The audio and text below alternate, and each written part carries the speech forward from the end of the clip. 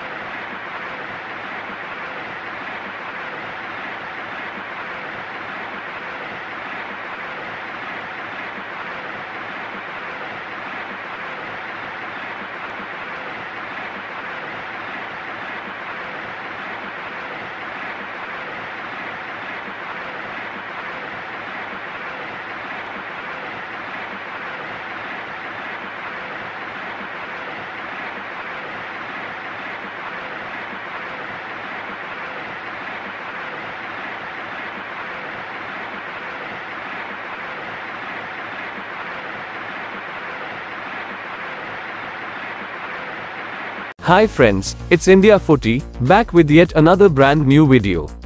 In this video we will talk about the German Bundesliga match, which was played between Bayer Leverkusen and Borussia Dortmund.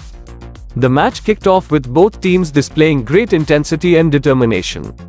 It took only 5 minutes for Borussia Dortmund to make their mark on the scoreboard when Julian Ryersons netted a crucial goal.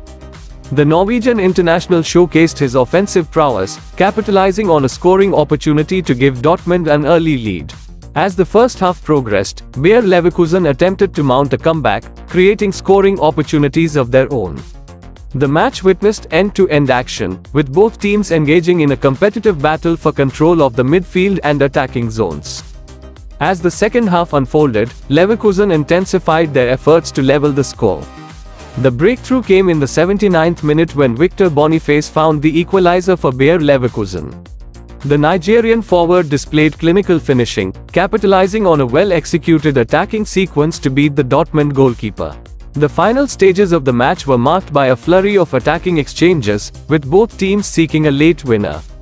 However, solid defensive displays and goalkeeping brilliance prevented any further alterations to the scoreline. The referee's final whistle signaled the end of an enthralling contest,